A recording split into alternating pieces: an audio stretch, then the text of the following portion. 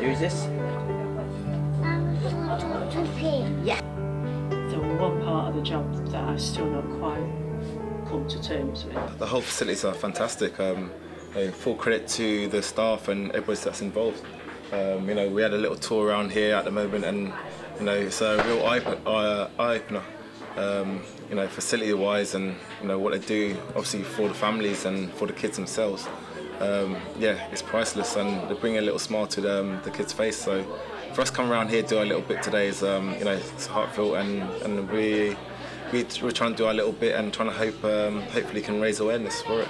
Yeah, it's definitely touched a place in my heart. Like I said, I just became dad 5 months ago, and to even think about parents going through what they're going through with really ill children like this is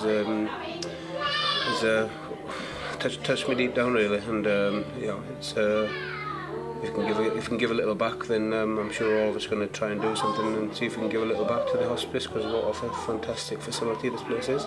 Yeah, you know, a couple of years ago my son was in Oldley Hay and he was on a ventilator, so you know, so I can't half imagine what people are here going through, but I had a slight inside look, but you know, as a father you always want to try and protect your child, and all the staff here is doing a fantastic job, you know, caring for the children and stuff like that, so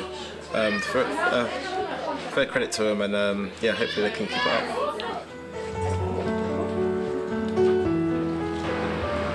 Kick it!